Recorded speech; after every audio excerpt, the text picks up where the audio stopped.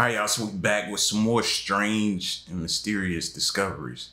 This video is titled, "This Boy Vanished Almost 10 Years Ago. Now the FBI have discovered the strange truth." Let's check out all this stuff. In 2021, over 500,000 missing persons were reported in the United States. And while that's just a rough statistic, and these are reports alone, a significant number of these people are never found again. However, there are times when they do show up again, and usually their stories are quite unbelievable. From a missing 5-year-old who was found again as a teenager to a woman's short disappearance, here are 20 missing people who were eventually found. Number 20. Julian Hernandez. In 2002, 5-year-old Julian Hernandez disappeared from his home in Alabama. The culprit? The child's own father, who left a letter claiming he took the child. Julian was never seen again until years later.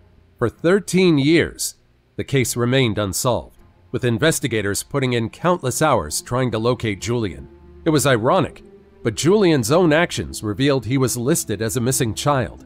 As a teenager, Julian was applying for college when he encountered a discrepancy with his social security number. With the assistance of a school counselor, he discovered that his social security number did not match his name. This discovery led them to the National Center for Missing and Exploited Children database, where Julian found himself listed. Just imagine how shocked he was. That's what I was about to say. Can you imagine that? You're applying for college. You're applying for college and you find out you've been on a missing persons list since you were 5 years old. Fam, talk about therapy. The FBI, along with the National Center for Missing and Exploited Children and local police departments, collaborated and confirmed that the teenager found in Ohio was indeed Julian Hernandez. His father, Bobby Hernandez, was subsequently arrested and charged with tampering with records and interference with custody. However, Julian later on claimed that he had already forgiven his father.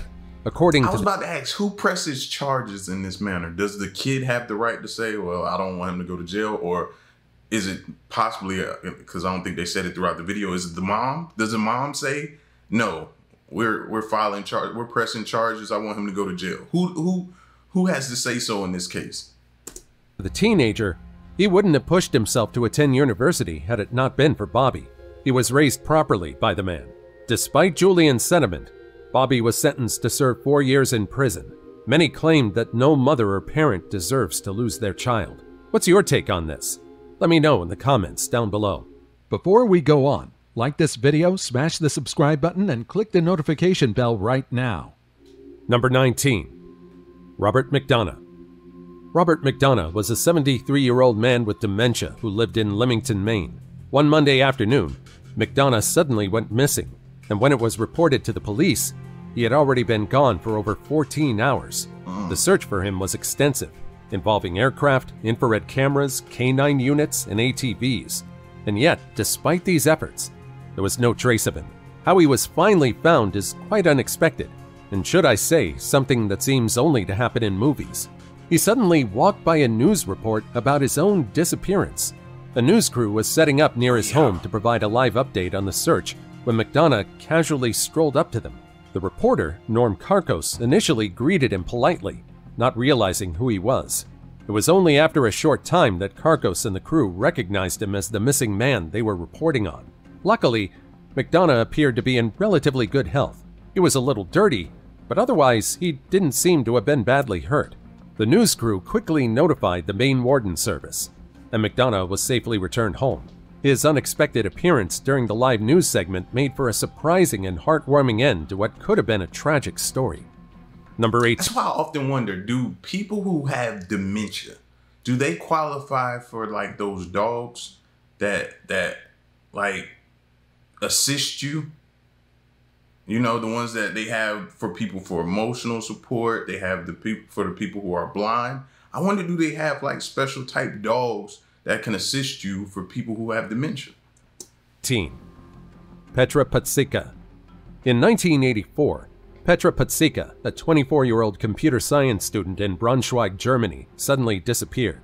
She was last seen after visiting her dentist, and she was supposedly heading to her parents' house, but she never arrived.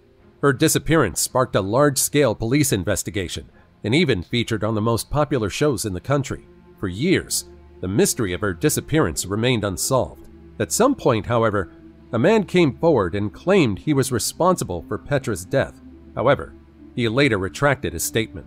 Despite extensive searches and public appeals for information, Petra remained missing, and she was officially declared dead in 1989. And so, who would have thought that 31 years after her disappearance, Petra would soon be found alive? In 2015, during a routine police response to a reported burglary in Dusseldorf, more than 200 miles away from Braunschweig, Petra was discovered, alive and well. She was living under a false name she had given herself, Mrs. Schneider, and had been doing so for decades in various cities across Western Germany. To hide her identity, she kept no official documents or bank accounts and paid all her bills in cash. When asked about her disappearance, Petra did not give any explanation for her actions and expressed a desire to continue living away from the public eye and her family. The motive behind her self-imposed disappearance remains unknown. Her family, who had mourned her as dead for over 3 decades, were understandably shocked and emotional upon learning that she was, in fact, alive. How would you react if a family member did the same thing? Well, if there's no clear reason for why they disappeared, I'd probably be angry. Number 17. Lucy Ann Johnson. Lucy, born on October 14, 1935 in Alaska, went missing from her home in Surrey, British Columbia in 1961. Despite being reported missing by her husband Marvin in May 1965, she had not been seen since September 1961. For years, her whereabouts remained a mystery, with her husband even being suspected of her murder at one point. However, no evidence was found, and the case eventually went cold. But in June 2013, almost 52 years after her disappearance, she was found. That year, the Royal Canadian Mounted Police in Surrey highlighted her case as part of their Missing of the Month series. This prompted Johnson's daughter, Linda Evans, to conduct her own investigation. She placed an ad in the Yukon News, seeking information about her mother. Astonishingly, Evans received responses, including one from a woman claiming Lucy was also her mother. It was confirmed that Lucy was alive and well, living in Yukon under a different name.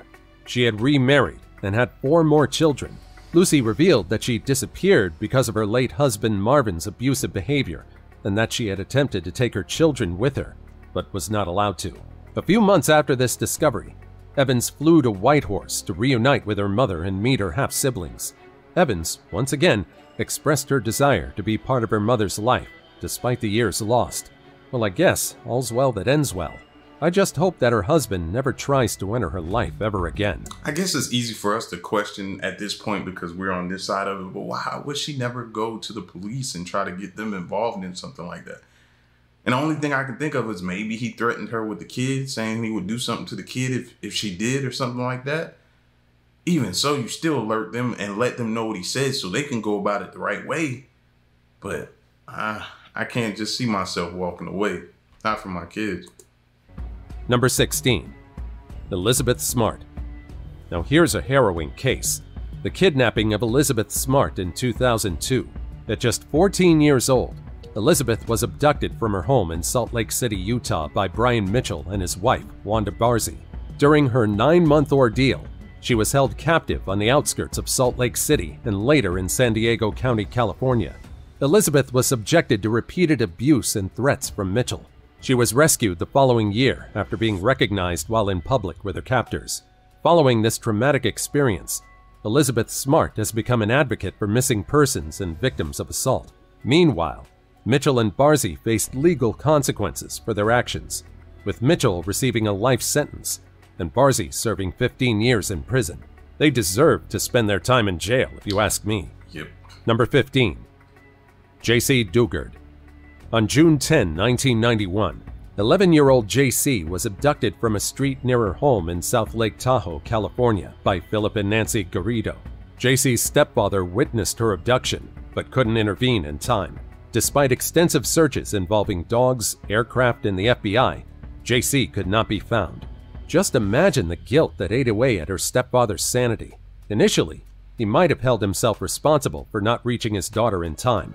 Later investigations revealed that Philip Garrido, the primary kidnapper, had a troubling criminal history. Before abducting J.C., He had been convicted of various crimes, including victimizing a 14-year-old girl and the assault of several other women. Despite being sentenced to 50 years in prison for one of these crimes, he served only 11 years before being released on parole, something that many believe he didn't deserve. During her 18-year captivity in Antioch, California, JC was held in a shed in the Garridos' backyard. She endured continuous abuse and gave birth to 2 daughters fathered by Philip Garrido. She was forced to live a life of isolation and control, with limited exposure to the outside world. It wasn't until August 2009 when UC Berkeley police officers suspicious of Philip Garrido helped unravel the mystery of JC's disappearance. This led to her discovery and the arrest of the Garridos. JC's return to her family after 18 years made international news and highlighted the failures and limitations of law enforcement systems in missing person cases. JC Dugard's resilience and strength are evident in her recovery and her efforts to rebuild her life after her ordeal. She's written about her experiences in her autobiography, A Stolen Life, and a second book, Freedom, My Book of Firsts. See, this is my greatest fear as a parent, and I'm pretty sure y'all feel the same way. You know, you're out, whatever. If you're out on the playground with your kid or they're in the front yard, like I never could turn my eye off of them, and because all it takes is that split second, and somebody walk past and just grab your kid and just take off. You know, it always made me nervous. Therefore, I could not be far away. I couldn't not have my eyes on them. I could not be within arm's reach. I guess I had done scared myself up so much that no, because a lot of times that's how this happens, man. For whatever reason, you turn and look away for a minute and your kid either wanders off or somebody snatches them up, and then you're stuck blaming yourself, because that's what I would do. I'd be blaming myself. Sharing her journey from captivity to freedom and adjusting to a new life. Number 14. Lula Gillespie Miller. In 1974, Lula Ann Gillespie Miller, a mother of 3 from Indiana, went missing shortly after giving birth to her 3rd child. But unlike other disappearances, Lula went missing intentionally. At the age of 28, feeling too young to be a mother, she signed away custody of her children to her parents and left home. Her family received a letter postmarked from Richmond, Indiana in 1975, which was the last time they heard from her. For decades, her whereabouts remained a mystery. But Gillespie Miller was found alive in Texas in 2016, living under a false name. This discovery came about after Indiana State Police Detective Sergeant Scott Jarvis took on her case in January 2014, following a request from the Doe Network, a volunteer organization that assists in missing persons investigations. The detective had initially arranged for a body buried in an unmarked grave to be exhumed for DNA analysis, believing it might be Gillespie Miller. However, while this was underway, Sergeant Jarvis followed the trail of a woman with similarities to Gillespie Miller, eventually finding her in Texas. Gillespie Miller admitted her identity when Sergeant Jarvis approached her, and although she had not committed a crime, she had chosen to keep her identity secret. Her daughter, Tammy Miller, whom she had never known, was informed of her mother's discovery and hoped to speak to her. Well, no one deserves to be ghosted by their mother, and I hope Tammy found her peace. Number 13. And unfortunately, a lot of kids do this to their parents, man. And as a parent, you're thinking, oh, I've raised my kids. I've gotten to the end of the finish line. I can live my life, retire, and live it up. Nope, your kids drop kids at your doorstep and leave and say they can't handle it. Like, oh boy. You know, not saying you don't love your grandkids, but man, this is like hitting a reset button. Edgar LaTulip. In 1986, at the age of 21, Edgar LaTulip disappeared from Kitchener, Ontario, Canada. He had been receiving treatment at a hospital after a severe incident, but when attendants checked in on him, he was gone.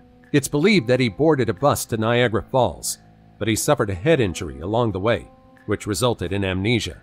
This injury caused him to forget his identity, leading him to create a new life for himself, unaware that his family had been searching for him. For 30 years, LaTulip lived just 80 miles from his family, maintaining a low profile without any use of social media and at times struggling with homelessness. In 2016, however, LaTulip began remembering parts of his life. He informed his social worker that he believed his real name was Edgar LaTulip, This led to an internet search, revealing that Edgar LaTulip had been missing for 30 years. LaTulip's identity was confirmed through a DNA test, which matched a sample provided by his mother, Sylvia Wilson. His mother had for years feared that her son, who has a mental age of 12, had been abused or even murdered because of his developmental disorder. Upon discovering that her son was alive and well, Wilson felt overwhelmed and excited at the prospect of seeing him again. The Niagara Police Department and local community partners worked to reunite them. Number 12. Carlina White. Born in Harlem, New York City in 1987, Carlina White was abducted from the hospital at just 19 days old. Yes, you heard that right. She was raised by Annagetta Ann Petway in Bridgeport, Connecticut, under the name Nedra Nettie Nance, unaware of her true identity. Suspicion about her true identity arose during her teens, especially when Petway could not provide a birth certificate. This suspicion grew when White became pregnant in 2005 and needed her birth certificate for health insurance. Petway provided a forged document, which officials identified as such, leading to Petway's confession that she was not White's biological mother. White began searching for her true identity, leading her to the National Center for Missing and Exploited Children's website. There, she found a photo of a baby kidnapped in 1987 who looked similar to her and her infant daughter. This discovery eventually led her to her biological parents, and DNA testing in 2011 confirmed that she was indeed their missing daughter, Carlina White. The reunion with her biological parents, Joy White and Carl Tyson, was an emotional one. White struggled to navigate her new life and relationships, having lived a lie for so many years. Despite the challenges, she is reconnected with her biological parents while also acknowledging the affection she feels for Petway, who raised her for the first 23 years of her life. Petway turned herself in to the FBI in January 2011 and later pleaded guilty to federal kidnapping charges. How do you just wake up and be like, you know what, I'm gonna take somebody else's child? You know? Yeah, that's what I feel like doing today. Yeah, I'm gonna go take. How do you do that? How does that, like, what operates in your brain or goes off in your brain that tells you to do that and thinks this is gonna go well for you? And you do it for over 2 decades. I just don't get it, man. Where is the disconnect in people's brains? And morally, how could you do that to somebody, man? I can imagine what that mom and dad went through. They never even got a chance. Look how much stuff they missed out on. You took them, you took the child from day one. They were still in the hospital. She was sentenced to 12 years in prison for her crime. Carlina, now legally named Carlina White but still goes by Nettie, speaks of feeling complete after discovering her true identity and origins. Number 11. Casey Hathaway. Now here's quite a spooky case. Casey Hathaway, a 3-year-old child, went missing in the wilderness, and yet he was found alive after 3 days. This meant a young boy endured the harsh wilderness of Craven County, North Carolina. Despite the cold and rain, Casey survived, and he even shared how he did. He claimed a bear kept him company in the woods. A bear in the woods. And there's no evidence to confirm the presence of said animal in the area. What's more bizarre is that the authorities conducted an intense search operation involving helicopters, drones, canine units, and numerous volunteers. And yet they didn't see Casey. It was considered a miracle when on the 3rd day, rescuers found him after hearing his calls for his mother. To this day, we're still unsure what exactly happened to Casey while he was in the woods. And was that bear really a bear? Or was it something else? Number 10. Catherine Van Alst. In the summer of 1946, at Devil's Den State Park in Arkansas, a family's camping trip took an unexpected turn. The Van Alst family was enjoying their time outdoors when something strange happened. Their 8-year-old daughter, Catherine, was playing near a creek, and suddenly, she wasn't there anymore. 1 minute, she was with her brothers. The next, she had vanished. The park was vast, a 2,500-acre area with dense forests and rugged terrain. The family searched, calling for Catherine, but there was no response. They alerted park officials, and a large search began. Everyone was worried because Catherine was only in her bathing suit, not dressed for a night in the woods, let alone several days. For 6 days, search teams scoured the park. The situation seemed dire, but then something remarkable happened. Near a cave, some volunteers found Catherine. She was calm, almost unusually so, and said, "Here I am." The place where she was found had been searched before, making her sudden appearance even more puzzling. What's really intriguing is how Catherine managed to survive and travel such a distance under challenging conditions. She walked over rough terrain, through forests, all while barefoot. She had some scratches and bug bites, but was otherwise okay. She told the searchers she ate berries and slept in a cave near a spring, which helped her stay hydrated. Catherine couldn't remember much about her time lost. She said she tried calling out to searchers and saw the search dogs, but was too scared to approach them. This case has led to a lot of speculation. Some people think there might be more to the story, like supernatural elements, considering the area's history and local legends. Number 9. Carlos de Salazar. In 1996, Dr. Carlos de Salazar suddenly disappeared from his home in Seville, Spain, amid a severe bout of depression. For years, his family searched for him to no avail. Eventually, Spanish authorities declared him dead in 2010. However, this was not the end of Carlos' story. Almost 2 decades later, Carlos was unexpectedly found alive. He was discovered by a pair of mushroom pickers in a forest near Scarlino, a small town in Tuscany, Italy. They came across a man with a dirty face and large beard, who introduced himself as Carlos and revealed that he had been living in the forest for 20 years. The mushroom pickers took a photo of his worn-out, expired passport, which they used to confirm his identity. This surprising news reached his family, who had believed him to be dead for years. Carlos' family, upon seeing the photo of his passport, recognized him immediately. Overwhelmed with emotions, they expressed their desire to see him, respecting his choice of solitude but longing for a reunion.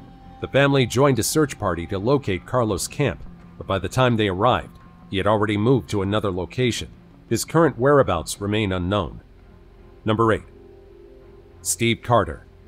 Steve Carter, at 35 years old, discovered a shocking truth about his past. He knew he was adopted as a child in Honolulu, Hawaii, but details about his early life were unclear. Prompted by a TV program about a missing child, Carter checked the MissingKids.com website.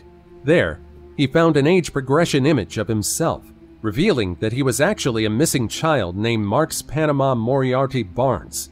Carter's biological mother, Charlotte Moriarty, had taken him for a walk as a baby, abandoning him in an orphanage under a different name. Carter was able to locate his biological father, Mark Barnes, who had reported his son missing years ago. This discovery made Carter reconsider his family history, especially as he contemplated starting his own family. Number 7. Savannah Todd. Savannah Todd, who grew up as Samantha Geldenhuys, is the daughter of Dorothy Lee Barnett. In 1994, amidst a custody battle with Savannah's biological father, Harris Todd, Barnett kidnapped Savannah, leading to a life on the run. The dramatic turn of events began during Barnett's divorce and custody dispute. She fled with her then 11-month-old daughter from the Charleston, South Carolina home. Barnett used fake documents to travel internationally, spending time in countries like Germany, France, Malaysia, and Singapore. Eventually, Dorothy Lee and Savannah settled in South Africa, where Dorothy Lee married an engineering geologist named Juan Geldenhuys, and they had a son named Reese. Savannah, known as Samantha during this time, believed Geldenhuys to be her father. The family later moved to Australia, where they lived on the Sunshine Coast. Her mother's past caught up with her in 2013 when she was arrested in Queensland, Australia, following a tip-off to Harris Todd by an Australian couple who knew Dorothy Lee and Savannah as Alex and Samantha. This revelation shocked Savannah, who was studying nursing at university at the time. Savannah Todd, now known as Samantha Geldenhuys, lives in Australia, where she works as a nurse. She's expressed strong support for her mother despite learning about her past under dramatic circumstances. Samantha eventually met her biological father, Harris Todd, and described the experience as surreal but positive. However, they did not maintain a close relationship following their first meeting. Samantha married in 2019 in Fiji, a location chosen so that her mother, who was denied a visa to Australia after her release from prison, could attend the wedding. Number 6. You robbed that man. You straight up robbed that man of all his years with his daughter. And now when they come together and finally do meet, it's hard. It's tough. It ain't like you could just pick up where you left off. No, it's tough. You gotta build this relationship. And that's hard to do. And that's foul, bro. Like, it's some sick people in the world, man. Like, and the stuff I'm thinking in my head that needs to happen to them, I can't say on this platform. I'm telling you, bro. I'm thinking of some crazy stuff because this is foul, some of the things I'm hearing that people do. And we hear about parents running off with custody from the other parent more often than not. We hear this a lot. Why is that?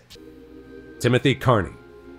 In 2004, Timothy Carney, a 25-year-old from Butler, New Jersey, mysteriously vanished on his way to a church meeting.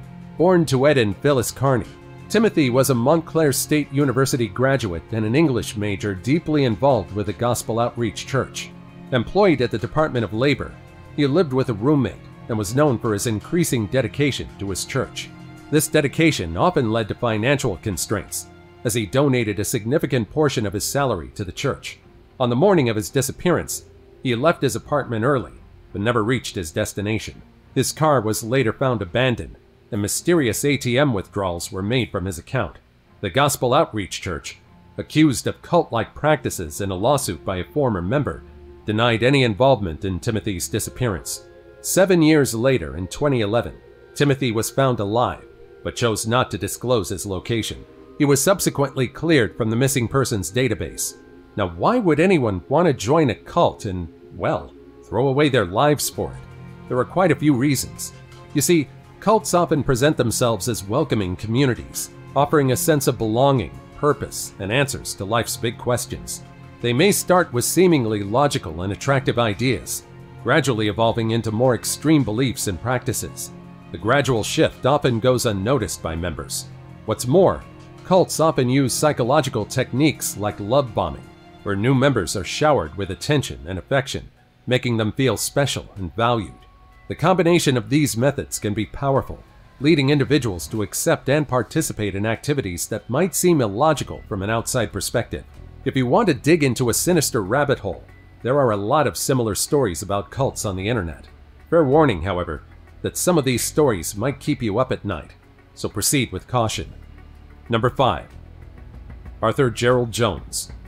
Arthur Gerald Jones, a Chicago commodities broker, mysteriously disappeared in 1979, leaving behind his wife and 3 children.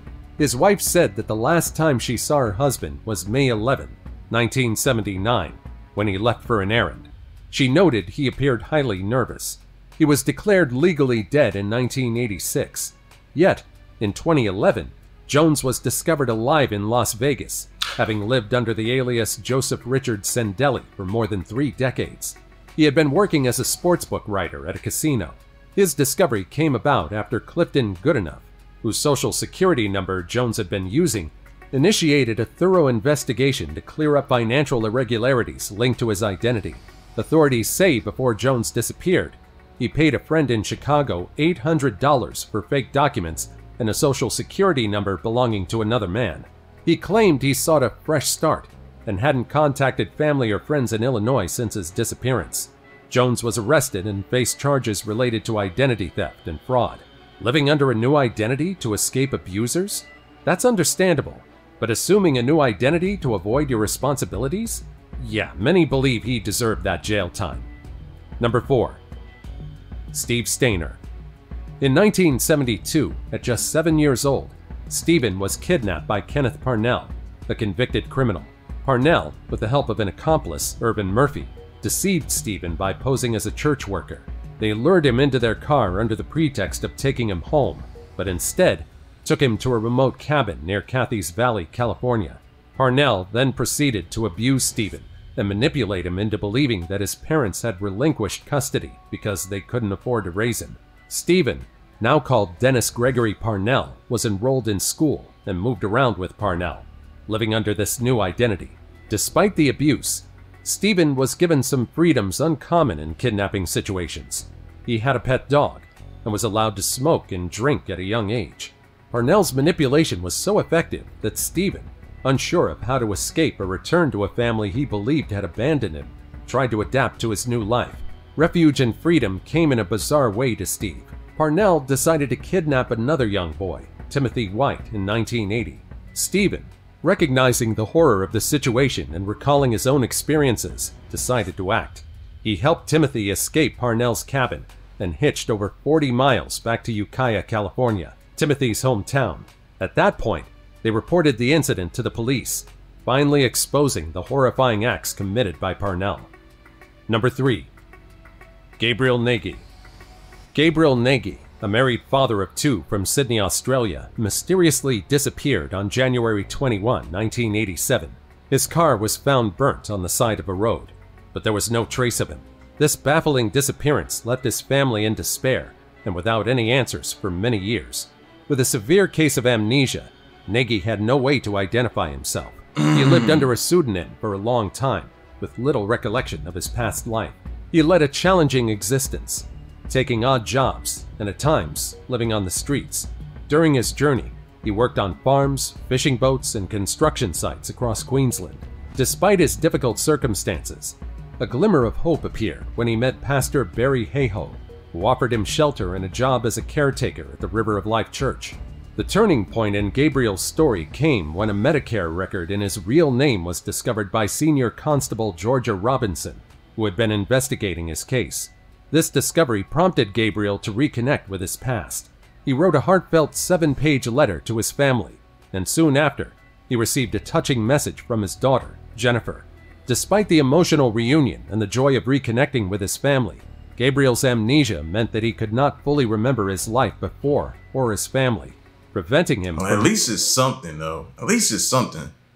That's another fear of mine right there, bro. Amnesia, away from your family, and then you come back and you still don't remember them.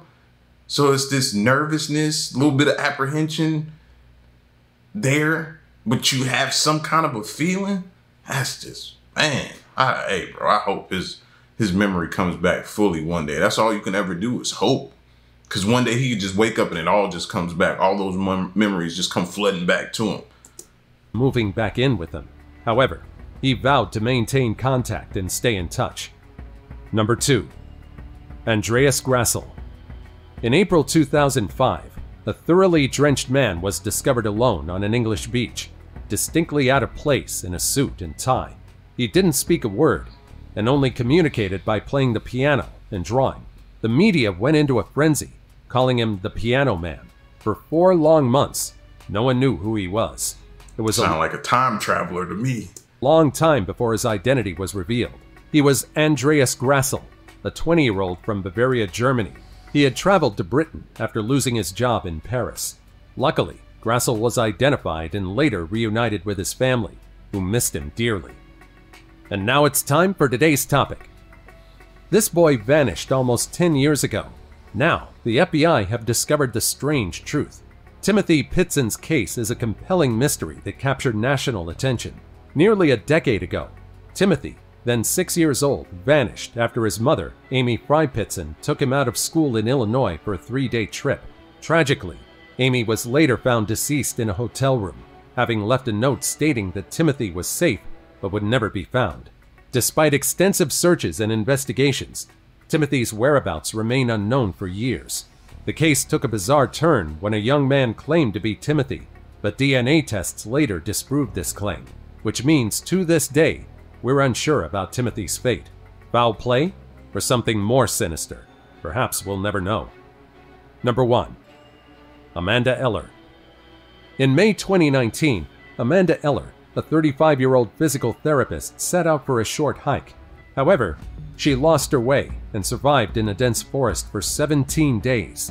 The community rallied to find her, with search parties scouring the forest. Against all odds, she was discovered by a helicopter pilot and ground search volunteers. Amanda survived on stream water and what the forest provided, enduring a challenging ordeal.